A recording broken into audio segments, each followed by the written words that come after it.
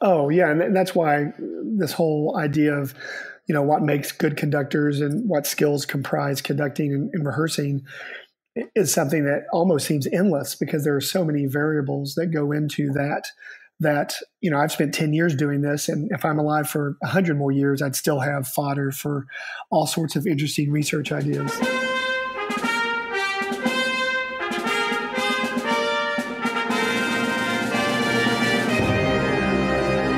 Hello, everyone. Welcome to Everything Band, a podcast that features conversations with composers, conductors, and performers of music for winds and percussion.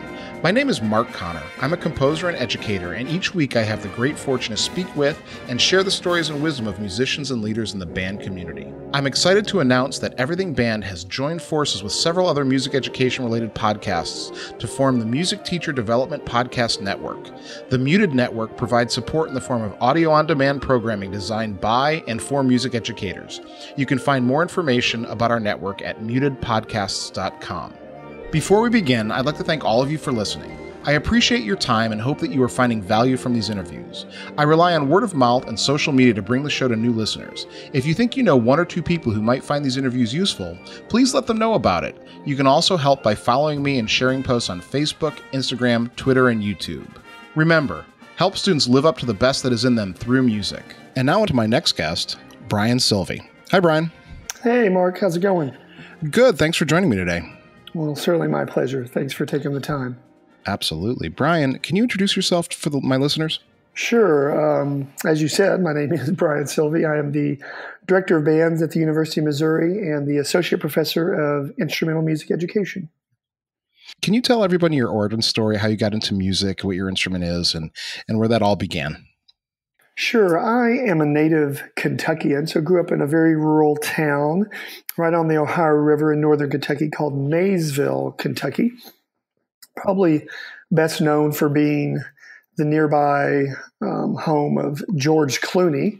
So his entire family was from that area. But regardless, a very small town. And so I got started, like most people do, beginning band. So I remember my director coming in to my elementary music class and demonstrating the instruments, modeling those for us. And I just remember, wow, this is amazing. I can't wait to play an instrument. These things sound so cool. They're shiny. They make incredible noises. Where can I sign up? So much like a lot of people in public school environments, I went through the beginning band instrument petting zoo kind of thing and finally settled on the trombone and played it from fifth grade all the way through high school. And in a rural area like I was in, I had the same director from fifth grade all the way through high school. So that's kind of a unique experience, I think, for probably a lot of your listeners who would have a different middle school director or different high school directors and people leaving for jobs. But I had the same director for my entire public school experience. So why the trombone? That's actually a very interesting story, Mark. I didn't want to play trombone. I wanted to play trumpet. My older brother had started in band on trumpet, and I just thought it would be really cool to be able to play the same instrument that he did. Not necessarily to play duets at home, because I didn't even think about that at the time, but I just thought trumpet would be cool. And little did I know then that I know now that trumpet always gets the high notes. It gets to play melodies. So that would have been really lovely at the time. But anyway, so the director comes in, has all these instruments set up, and I go around, start playing them. And so I play trumpet, I play euphonium, I think, I play trombone. And so he ends up telling me at that time, you sound unbelievable on trombone. And, I'm in fifth grade. I have no idea what I sound good at or not.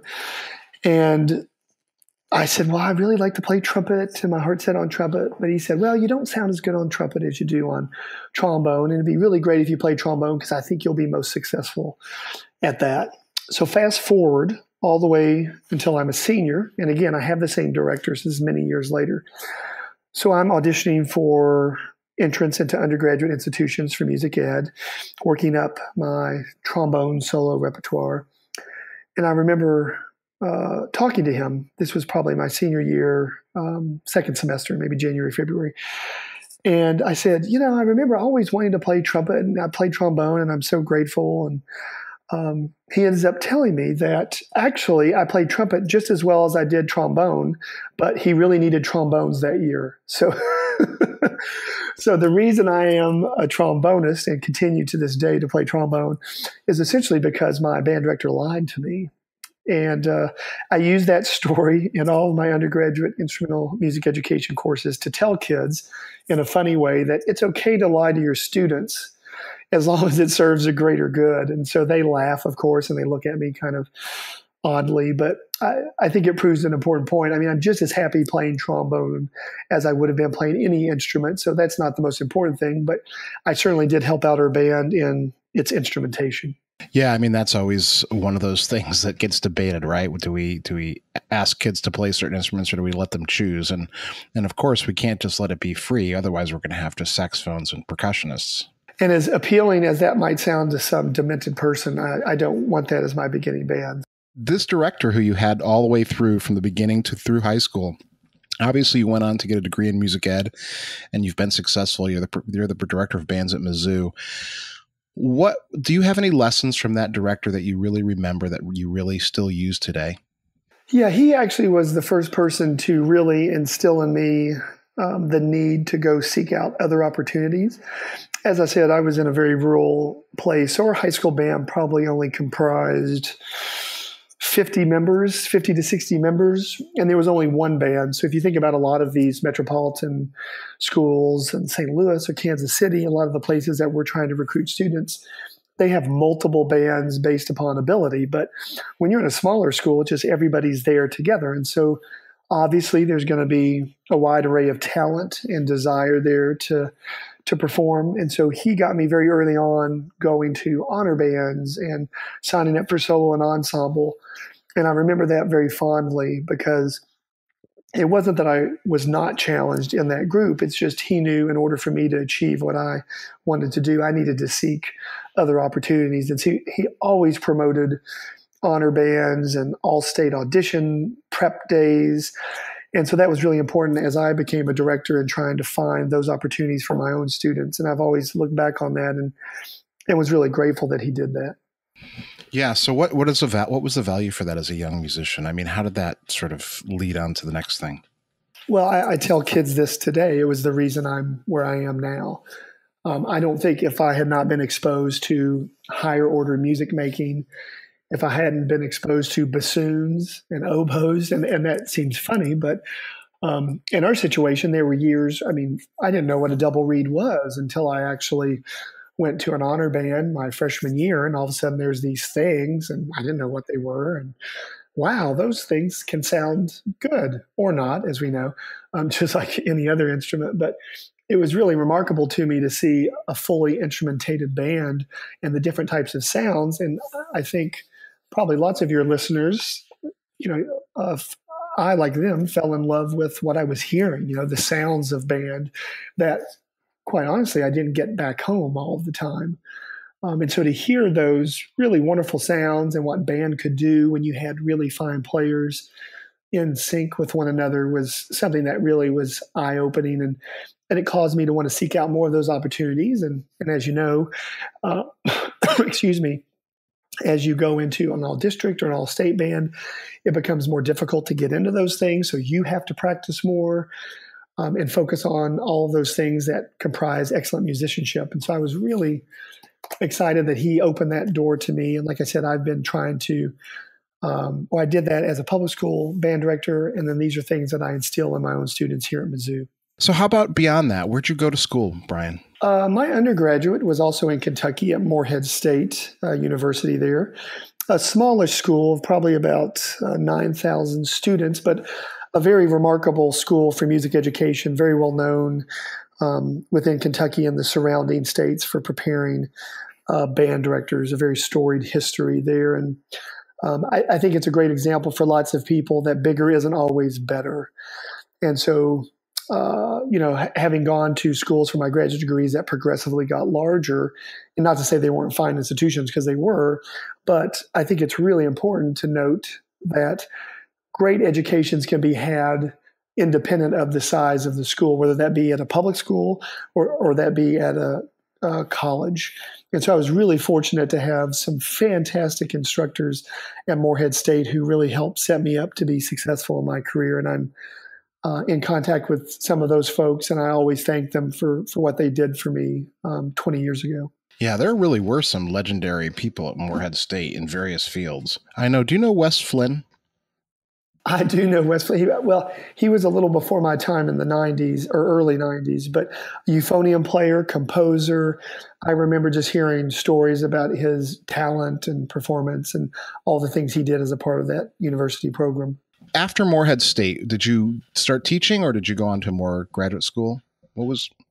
Yes, I did teach in the public schools, and I actually jumped the border and taught in Indiana, so southern Indiana, which was also a river town, very rural area there, which I still have some incredibly fond memories of those students at that time. Was that in the Louisville area? No, it was in southeastern Indiana. It was about 25 minutes outside of Cincinnati, Ohio. Oh, okay. I guess right on the river. I don't imagine Indiana going that far east, but I guess it does.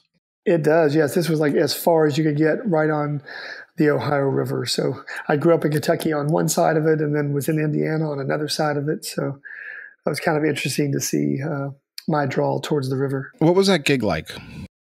It was very interesting. And I should start off by saying that I was not as good as I wanted to be. And I think this is the case for lots of teachers. And I tell students I'm working with at Mizzou, you don't want your first gig to be your last gig, because you are not nearly as good in your first few years of teaching as you end up being in your last few years. And that just makes sense, of course, with experience. But I feel really bad in a lot of ways for my interactions with students in my first few years, only because I know that I'm not nearly as good as a conductor or a teacher as I am now. But this happens in all fields, and especially in education. You're just not going to be as good, but you have to have students to work with to find out what works well, what doesn't, so that you can improve. Now, that doesn't necessarily feel good for those students you first have, but everybody has to start with a certain population of students in order to improve their own teaching. So I always joke with my own students at Mizzou that if I could get in the DeLorean and Back to the Future and go back, I would apologize to all of those students and tell them, I'm sorry that I'm not as good a teacher as you guys deserve right now, but everybody has to have a starting place. You mentioned a few times that you're involved in teacher education. That's, of course, as a music ed professor at Mizzou, what you'd be doing. But one of the things that comes up and is of concern to me is the high attrition rates among young band directors. Do you think this has something to do with it? Do you have any thoughts on that? Yeah, there's actually a great deal of research that's been done, because this is a problem that's plaguing not just music education, but education and teaching in general. And so essentially for a lot of folks, it won't come as a surprise that classroom management is a huge deal with beginning teachers. So they're isolated so much at the university level through field experiences in which they may only deal with a small section of students when they go out and teach, or they're just teaching a private lesson. Eventually, they keep being insulated by the student teaching experience in which a very veteran teacher is working with them and pretty much typically reads the riot act to the student saying, well, we have this wonderful student teacher and make sure that you treat them even better than you treat me.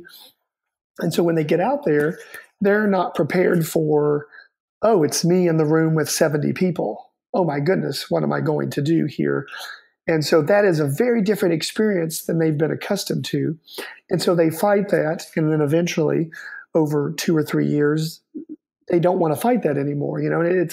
It's a very difficult thing. And of course, we try to set them up for success by giving them strategies that they can employ in the classroom. But because students are unique, not every strategy is going to be bulletproof. You're not going to be able to get into a room and everyone's going to react the same way to whatever you do. And that's what makes it so difficult.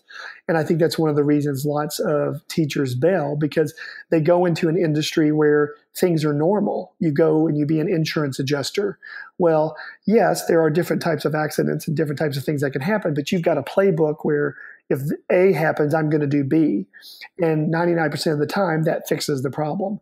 But because students are so unique and the psychology of every student is different, it takes a lot of doing and a lot of work to try to figure out what to do in order to get students to behave in a certain way. Yeah, and it's different in every situation and to a certain extent in every school, isn't it? It's different in every situation. It's different in every period, and it's different from year to year. So even if you're in the same school, a different collection of students interact in a certain way that's going to cause you to have to make decisions about how you're going to teach and what you're going to teach on the basis of how those people behave. Yeah. So it's very complicated and it's very messy. And most people in life don't like to get into super complicated, messy things necessarily. Yeah, one thing is for sure is I've taught a very long time, and every class has its own personality. Exactly. I mean, it would be great if everyone behaved the same way, but honestly, that might get a little boring. But as a young teacher, I think we can see why we would want people to do what we want, when we want, all the time. But they just don't have enough experience to know that that's rarely, if ever, going to happen. Yeah, well, classroom management is certainly something that takes a lot of time and a lot of experience, and frankly, a lot of patience. I don't know how I survived my first year looking back, and I've said that on the show before. I mean, it was just mayhem from wire to wire. Yeah, and part of that is having a good support network, of course. And I think in a lot of ways it's even easier now. And I try to promote with my students, text messages, Facebook messages, whatever it takes to vent a little bit. And now with the proliferation of social media, it's very easy with things like the band directors group on Facebook, where you can go for mentorship and guidance and pedagogical tips and tricks. So in a lot of ways, 20 years ago, 30, 40 years ago, unless you were physically in a space with someone or you called up someone, you couldn't do those types of things. And now it's just so much easier to be able to get in contact with people who can tell you, oh, here's what I did in a similar situation. And so in a lot of ways, that's been a real important thing for music educators. Yeah, for me, it was my parents. My father taught for 54 years. My mother was a retired nurse and then became a middle school science teacher. And my first year, I just remember them. I would ask them, "This is terrible. What's going on?" And they would just say, "Just be patient. Just, try this. Be patient. Try this." It was just them preaching perseverance. Yeah, and that's super important too, because in the society we live in, of course, patience is not something that a lot of people have. And kind of taking a step back from this particular idea related to teachers, this has become really problematic for beginners and students who start on an instrument because they're used to playing a PlayStation 4 or an Xbox 360, and they can very quickly start conquering levels or get really good at a video game.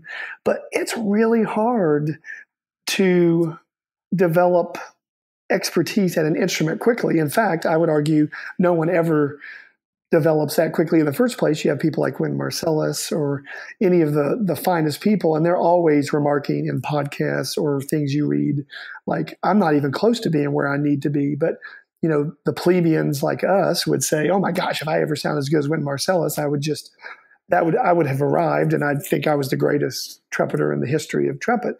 But when you look at people like that, they're always trying to get better. And so it's really hard for kids who are used to accomplishing things much more quickly, not being able to do that as quickly with an instrument. And so I found that to be really problematic as I'm out working with pre-service teachers and their interactions with students who get really frustrated when they're not able to do something the first time. Yeah, I mean, it's that Pablo Casal's quote, and it might be apocryphal, but it's, I think I'm making progress. Why you keep practicing? He was in his 90s. Do you know that quote? Yes, I remember that. Yeah. I do. Why are you practicing? You're in your 90s. Well, I think I'm making progress. But it gets bandied about so much because it's so true. So, this idea of kids being able to go onto the Xbox and improve, there's also the YouTube element now. And I have a couple of beginners who are really motivated. They really like it. One clarinet player in particular has had some piano lessons, and he is just weeks ahead of his classmates. And so what do we do to differentiate that learning for those young kids who are kind of getting ahead because they have YouTube and they have access to so much more knowledge?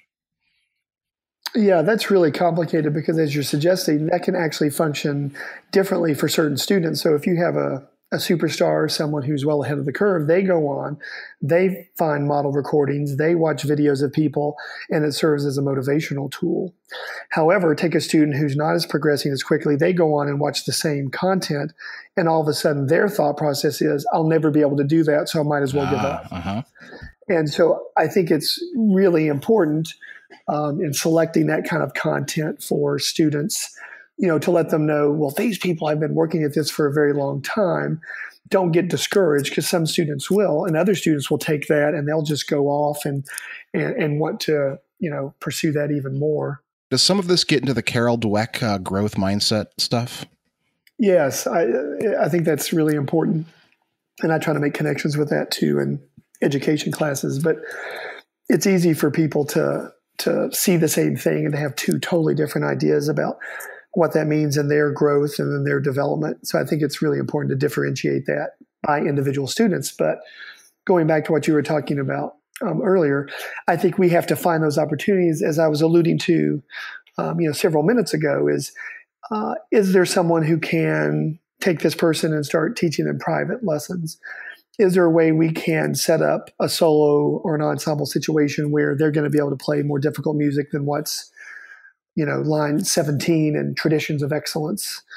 What can we do to get those students motivated outside of class? And I think those are some of the ways there. And even getting them to go to live concerts and interact with other people, I think is important. Yeah, I often wonder about that. I have it. This is again, and I should probably not talk so much about my personal experiences here, but it's so much on my mind because I'm doing it. This idea of having young students on these beginning band concerts, especially in the first or the second year, doing solo stuff. How does that affect the other kids, how they're viewing themselves?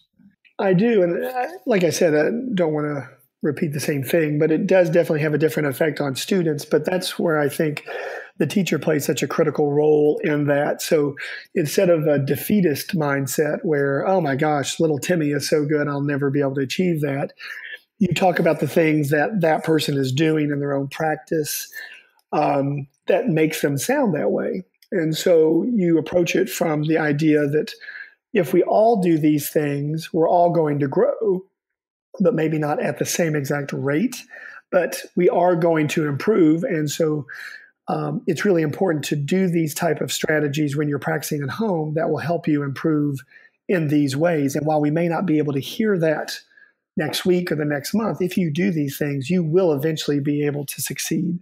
And can we can extrapolate this out to the maybe the high school senior who's going to be a music major who's doing extra things in the band?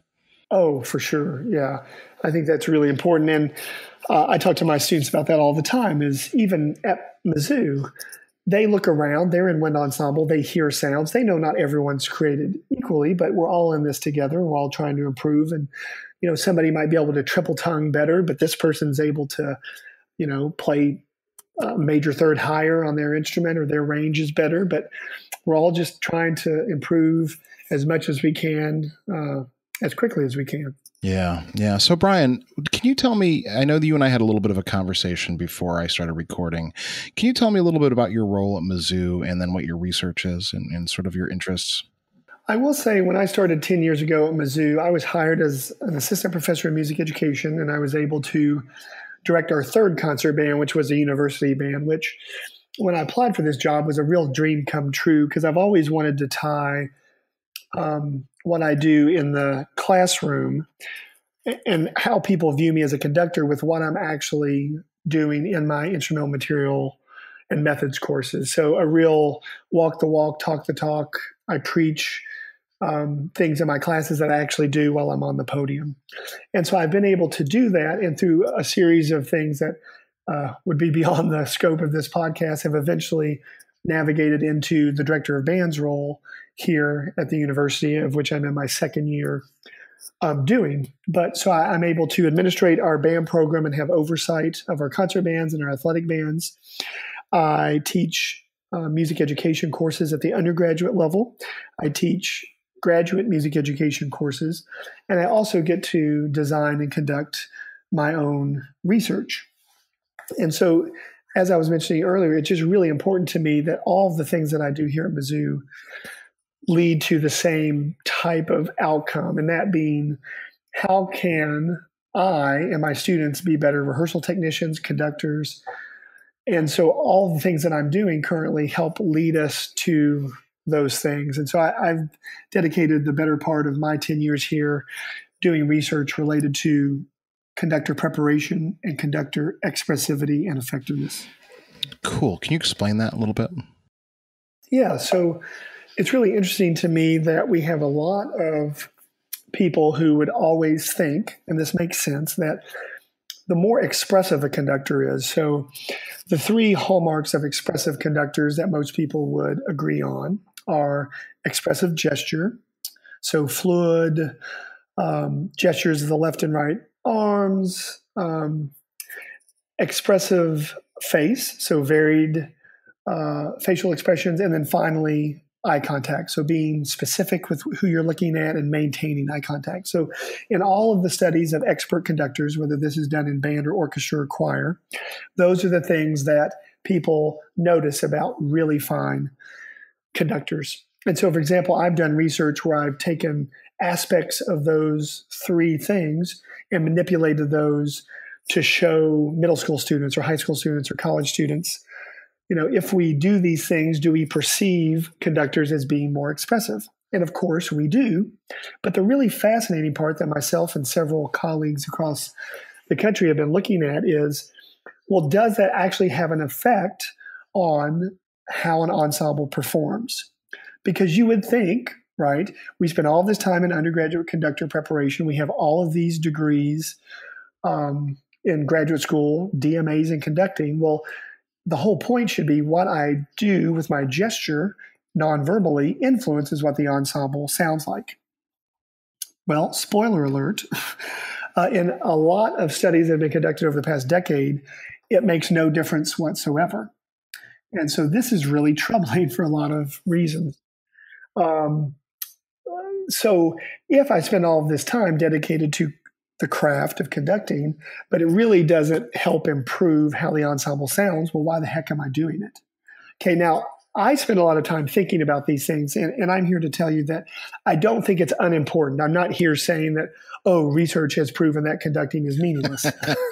I'd be out of a job, and a lot of people would be very irritated with me. That's not what I'm saying at all, because we have lots of perceptual data that people from middle school all the way through professional ranks do value those things. So if you got in and were just a stationary blob and only kept time, people are not going to enjoy that experience as much as someone who's expressive.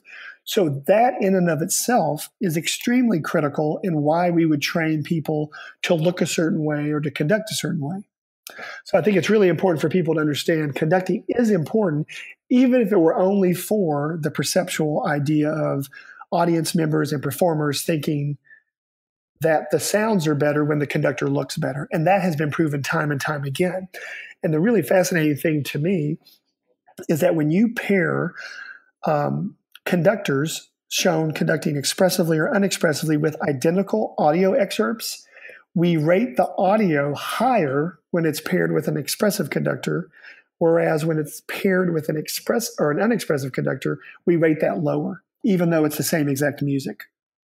And so that has all sorts of practical implications. In a way, is conducting more for the audience as much as it's for the ensemble?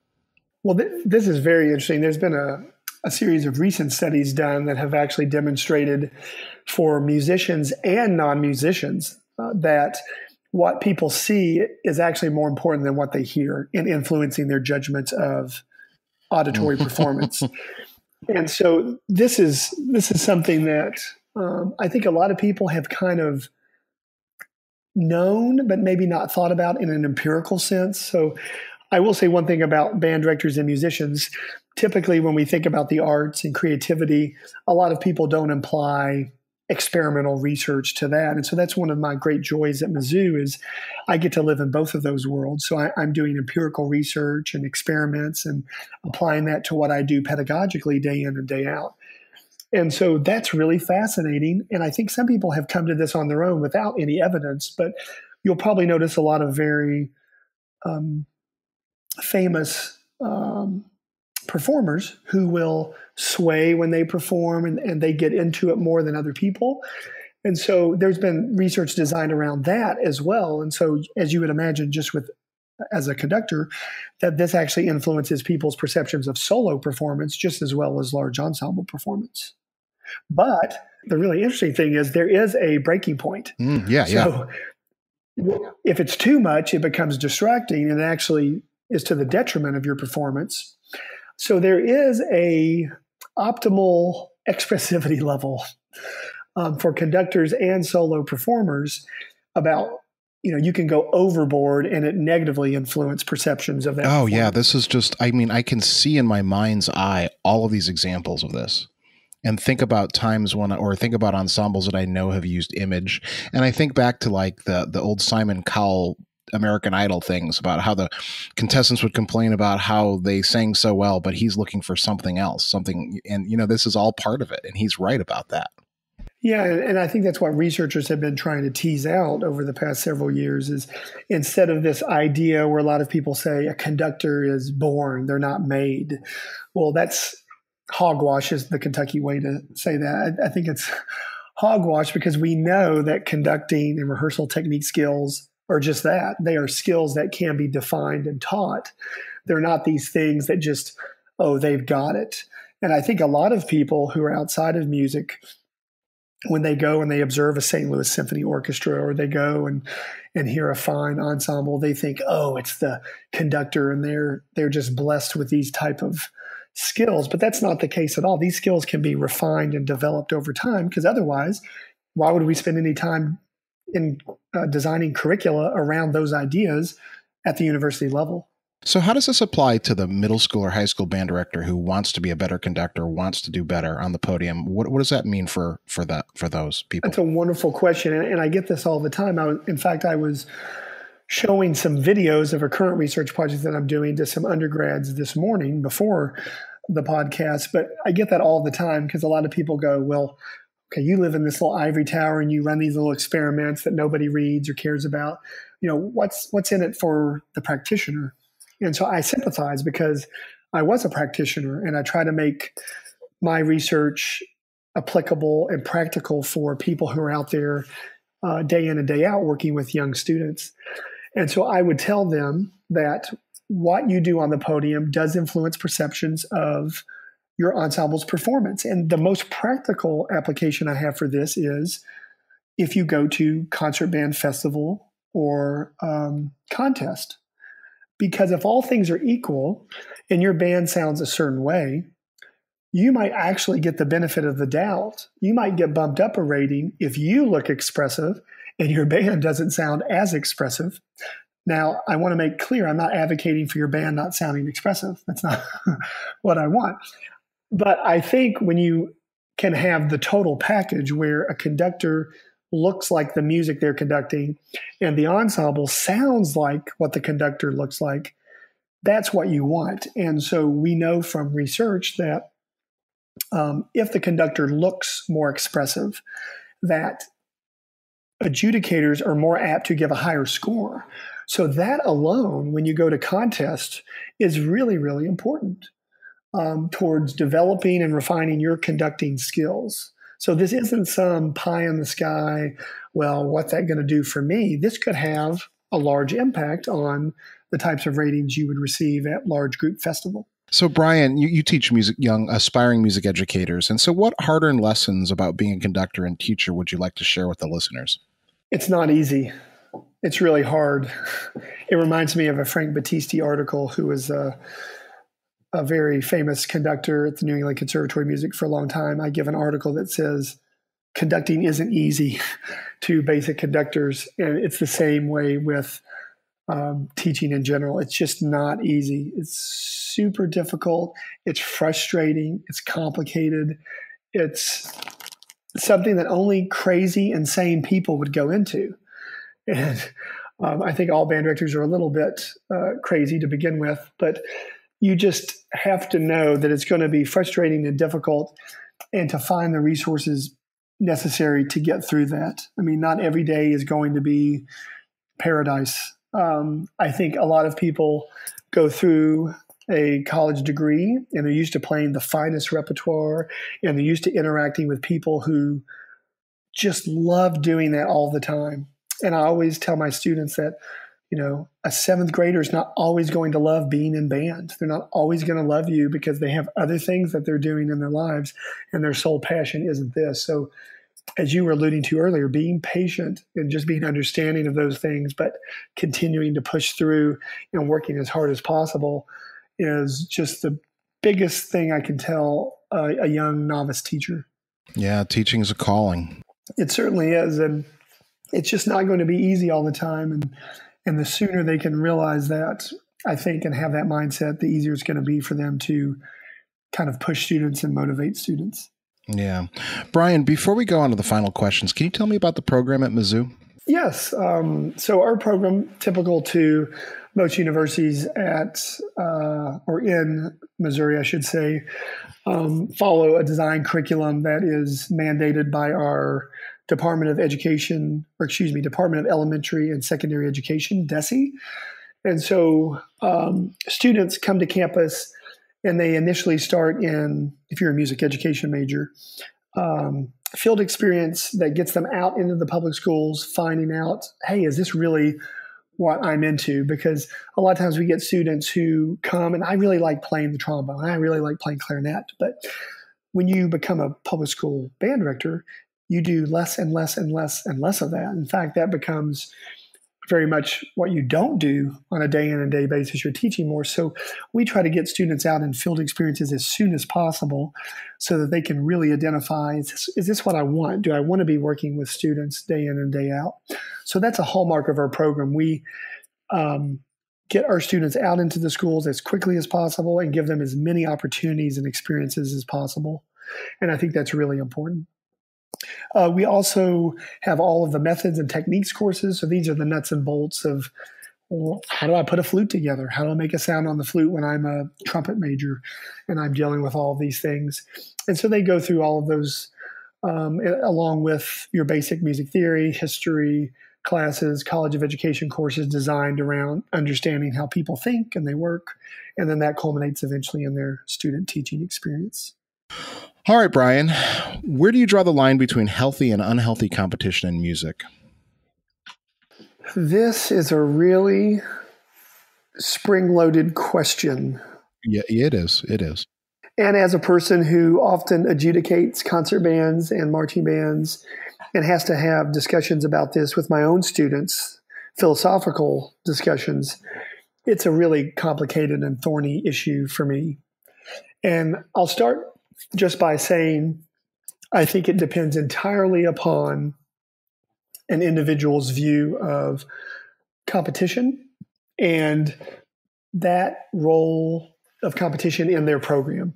And I do not espouse a view where I say, this is how it should be. I think there's so many variables that go into a particular program and the aspirations of that particular program that I do not make any steadfast judgments about competition or not competing.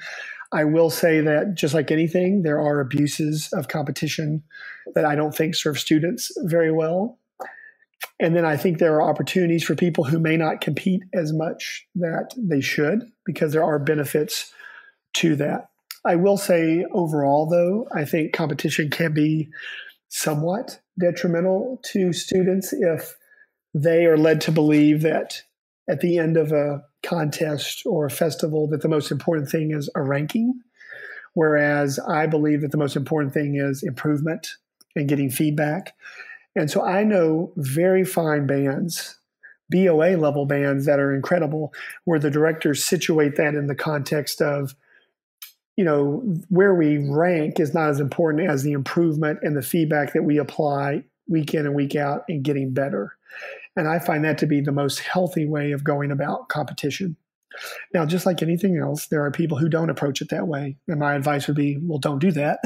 Easy for me to wag a finger and do that. But again, I don't want to make any judgments about a particular person. But I think overall competition can be beneficial if used correctly. Like anything else, right? It's interesting. You teach your kids about that too, right?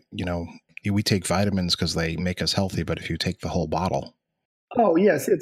I tell my students about that with repertoire selection. And you as a composer know this. One piece by one person on a concert might be good, but we may not want to play 5 pieces of one person's music on a concert for a variety of pedagogical or other reasons. And so, yeah, the Big Mac is good maybe once a month, but every day is not going to be very healthy for you. All right, Brian. So a lot of teachers struggle with work-life balance, and the old band director joke is that you're always the last car in the parking lot. And so how do you find work-life balance as a music teacher? I don't. So I'm not probably a good person to espouse a bunch of, here's how you do the separation very well, because I can do better. And I will say that I've spent a lot of time trying to do better. I am a workaholic, and so it is difficult for me to divorce not wanting to work a lot, because I derive a lot of satisfaction from working with young people and doing all of the myriad tasks that I get to do at Mizzou, and I love it. I mean, I'm one of those people that, is gross. They're like, how's your job? Oh, it's the best job ever. I love it. I'm one of those gross people that can actually be honest in saying that. But I will say that I do try to set times where I say, from this moment to this moment, I'm not doing anything related to my job, or I'll try to get out of, even if it's a matter of just getting out of town for an afternoon or a day, or trying to work with a friend and say, if I'm here, I know I'm going to keep working on this thing. Can we just go out for a coffee, or can we do this? So my advice, I guess, would be that people actually dedicate time to get away, and so to set up something with their colleagues or their friends so that it's next to impossible to continue working. So, Brian, what are the challenges facing music education, and how do we best meet them as we move through the 21st century? I think the biggest challenge for large ensembles, which comprise most of music education in the public schools, is how do we actually do things in the large ensemble that are going to be of greater benefit to our students? I've had the pleasure of thinking through some of these ideas over the past few years, and having given presentations at Midwest Band and Orchestra Clinic and the International Society for Music Education about how do we empower people in the large ensemble. As you know, from having done this, a lot of students' experience in the large ensemble is sit down, here's some music, play these notes and parts. I'm going to tell you everything you need to do. And then we're going to give a concert. And then after that, we're going to keep doing that.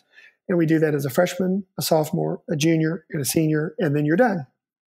Now, if you really think about it, that doesn't really inculcate in a student a lifelong passion for performance or learning or all the other things that go into being a good musician, being someone who analyzes music, who listens to music, who composes, who improvises. And so I think for our profession, we have a lot of folks who that is the norm. That's what band is. That's what orchestra is. And so I've been trying in my own teaching to find ways to empower students more to do things in the span of a rehearsal or a week or a concert cycle that are going to actually get my students to do things that are going to help serve them once they're out of my class. And so some of those things involve posting recordings online so that they can give feedback. And when they do that, I actually have what I call student-led rehearsals, where I will take the feedback, I will distill it down, and then we will rehearse the things the students want to rehearse. Because at Mizzou, I have very talented, thoughtful people, and they have great ears. I mean, I would be silly to think that a graduate student in tuba performance can't hear things that I'm hearing up there.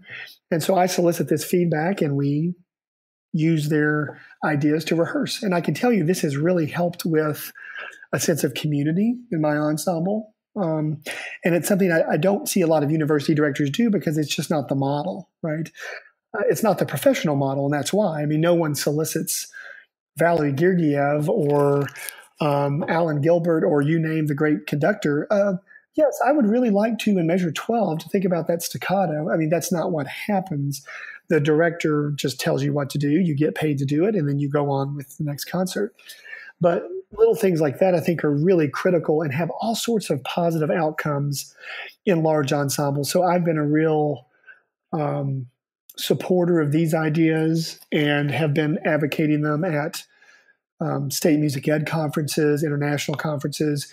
And I will tell you, the traction for these type of things is slow, not because I think people don't think they're a good idea. It's just, it's very difficult to find a space to start incorporating these things. And I think a lot of directors just say, oh, this is like a lot of new stuff, and I'm not for sure I want to do that. But I think that's the primary challenge of, getting the large ensemble to function in a way that's just not performance oriented. I like the idea of soliciting student feedback from students, because you're also teaching them how to speak to each other respectfully and how to talk about music respectfully. It does the things that we want people to do when they leave. We want them to attend concerts. We want them to turn on the radio and think critically about what they're hearing.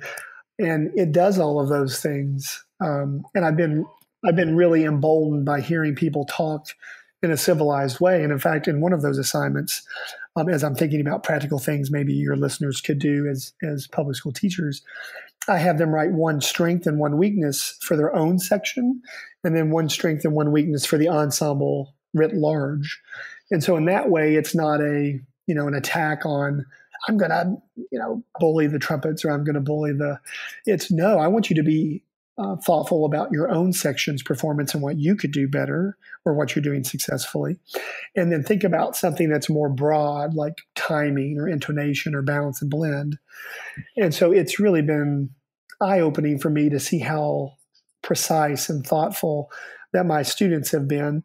And I've actually had public school friends who've done the same thing, and they inevitably tell me the same thing. They thought, oh, Brian, I didn't know that people could, my freshmen would be this engaged and thoughtful about these things. And I think we often sell our students short. And I'm just glad to see that, people are incorporating these ideas. Brian, what advice would you give your younger self, perhaps the 18-year-old Brian at his high school graduation? I would have paid much more attention as an undergrad in my methods courses. A lot of the times in university settings, kids start taking these second semester, their sophomore year. And so you're learning all of these things about how to teach instrument and pedagogical skills, but you're so far removed from an actual classroom yet that you don't spend as much time being as thoughtful about those things. And so now I look back and think, gosh, I would have been such a better pedagogue if I had only spent more time thinking about these things and practicing and taking them to heart. And so I tell all of my students here, it's going to be a couple years till you're in a classroom and you're the one giving all this feedback, but this is really, really important stuff. So pay as much attention as you can, get all the resources that you can muster. Hey, Brian, so this leads me to something. If you were to say, hey, Mark, I have some students here, they're going to be in St. Louis, can they come and visit your classroom for a practicum? What would you want them to get in that early contact with a band class to help them become better educators? This might seem surprising, but it has very little to do with the actual music pedagogy and much more to do with the classroom management. So I think it's important for students when they go into classrooms for the first time to see those classrooms set up in a way that's going to promote student engagement and learning. And so no matter how great of a musician you are or conductor, if you don't have your classroom set up in a way where students are able to learn because you've managed the classroom well, none of that's going to matter. And so when I take students out for the first time to certain classes, I deliberately take them to situations where I know the teacher has an incredible routine and an incredible process in place that allows her students to learn, and it maximizes their learning. And so the things that I talk about when I go out the first time, I tell my students, don't even worry about the pedagogy. I want you to worry about how this classroom is set up so that the teacher then can be a pedagogue. Because if you don't have those initial things, you can't have the musical teaching aspect. That's interesting. And I know I'm not supposed to be freelancing off of my final questions here, but it's my podcast. I'll do what I want. You mentioned routine. What kind of routines do you think work best?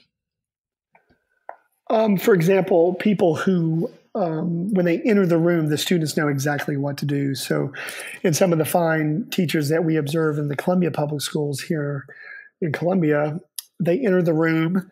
They're not allowed to perform until the group warm up, for example. And I know this would function differently for a high school ensemble versus maybe a sixth grade beginning band. But that way, not everyone is, playing loudly, or more importantly, doing things that are running contrary to proper fundamentals.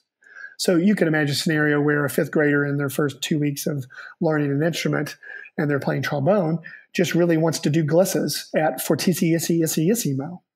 Well, if you're just now learning your embouchure, that's not going to be very productive to establishing fundamental habits that are going to serve you well later. And so this teacher, not because she's mean or rude, but it doesn't allow them to develop bad habits on their own away from the teacher in their presence. And it actually gets the ensemble to start from a place of silence. So it's not chaotic and kids aren't running around and doing all these things.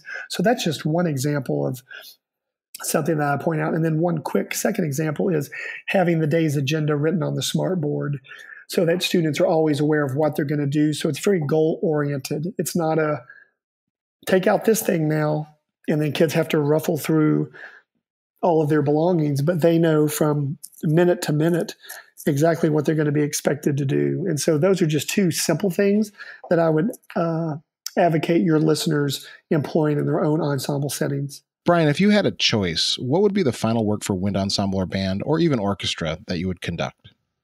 All right, I'll give you two. Wind ensemble, my favorite wind ensemble piece is A Child's Garden of Dreams by David Maslanka.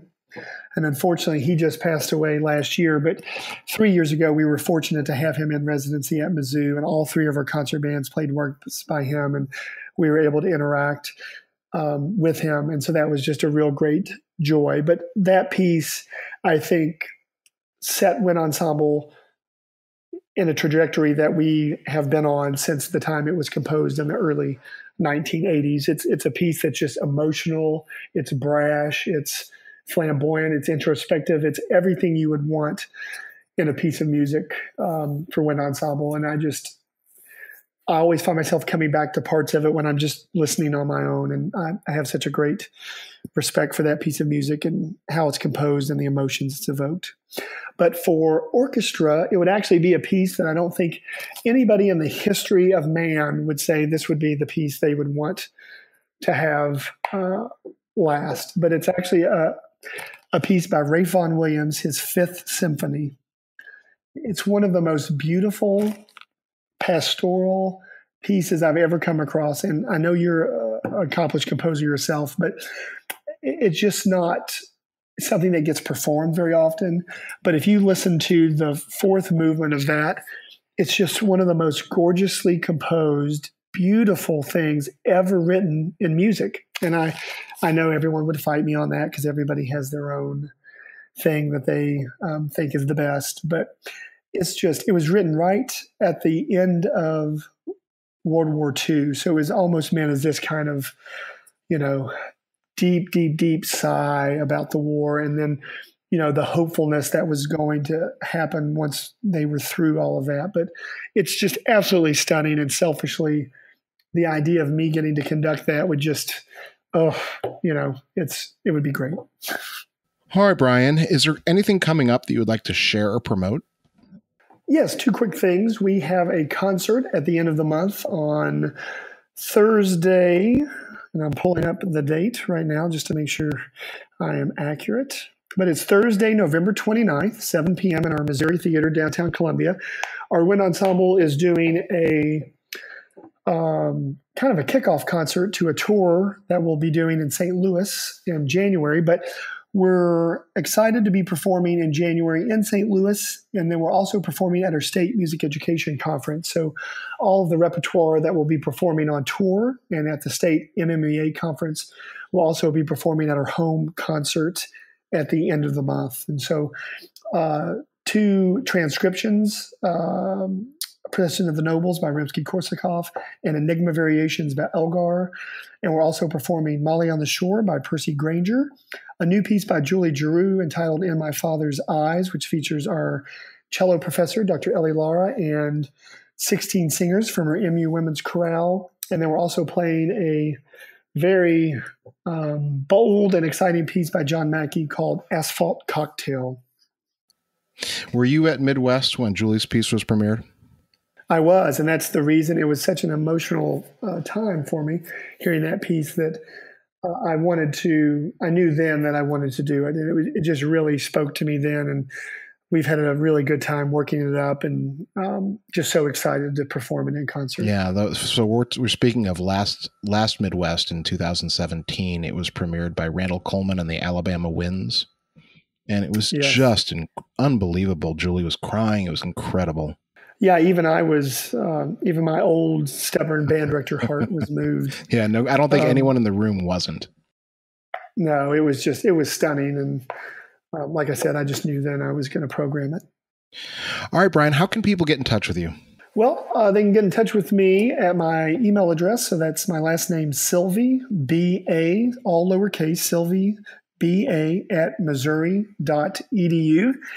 And I would be more than happy to direct people towards research related to conducting or any other pedagogical materials you might want to get your hands on related to instrumental music education. I'm always available and would love to be of a service to anyone who needs it.